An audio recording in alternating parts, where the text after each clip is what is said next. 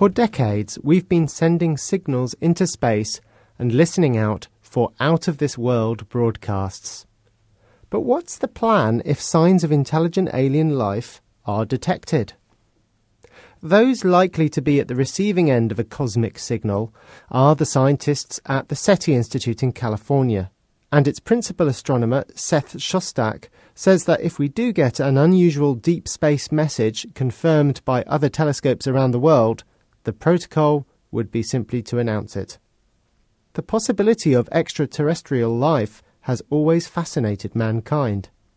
Last year, 2 petitions with more than 17,000 signatures were sent to the US government, inquiring if ET had ever been in touch. The White House replied that there was no evidence that any life exists outside our planet.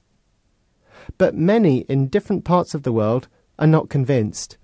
They insist that we are not alone in the universe and go as far as believing that alien abduction is not the stuff of science fiction. According to a report released by the British government in 1995, 2 boys told the police that a figure with a lemon-shaped head showed up in a spaceship in Staffordshire and told them to follow it. They said they ran away. The police recorded that the boys appeared distressed after gazing at the alleged UFO, unidentified flying object. Some attributed their account to a vivid imagination rather than a prank or a real experience. Meanwhile, scientists continue to be on the lookout for Earth-like planets in other solar systems that could support life. We might just find little green men, or even end up playing aliens ourselves by colonising other worlds.